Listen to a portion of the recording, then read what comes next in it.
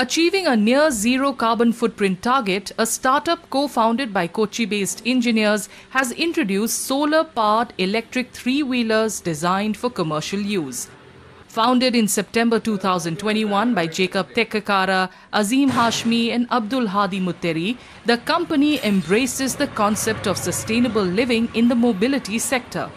The vehicle, with a payload capacity of 300 kilograms, can be used for goods transport, street sales, intra-warehouse movements, garbage collection and advertising. At Sugra, we are primarily focusing on sustainable mobility solution, and our main product is solar-powered three-wheelers.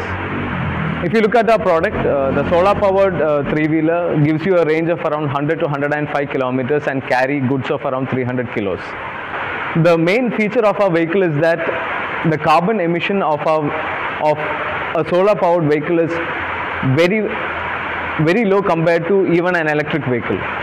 As per the founders, the company, which has a presence in Kerala, Karnataka and Tamil Nadu, has started generating revenue from the sale and lease of three-wheelers. We are already started generating revenues for different kind of applications. We are selling vehicle for different companies inside warehouses, inside company like a major ice cream manufacturers in Kerala and a defense company in Bangalore, and different kind of companies our vehicle is running, and including a government organization here. The company intends to innovate further in the sustainable mobility sector and expand its product line into personal mobility vehicles.